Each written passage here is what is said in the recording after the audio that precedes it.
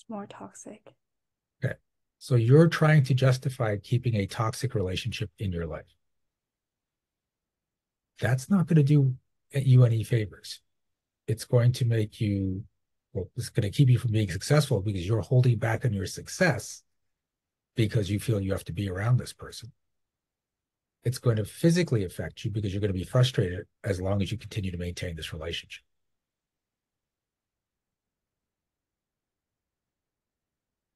So if this person is creating a toxic relationship, a toxic environment for you, you can let go of that relationship. It's fine. So are you willing to step out of the story that you have to be loyal to them no matter what? Yes. I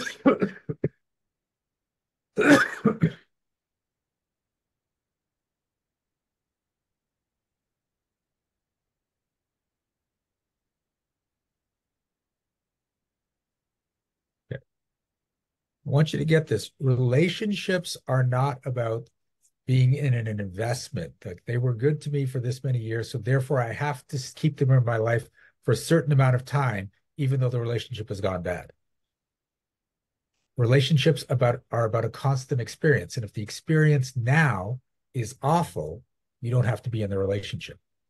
You don't have to hold out because it used to be good. If that's not working for you, if they're treating you bad, if you're very uncomfortable whenever you're around them, then you don't need to be around them anymore.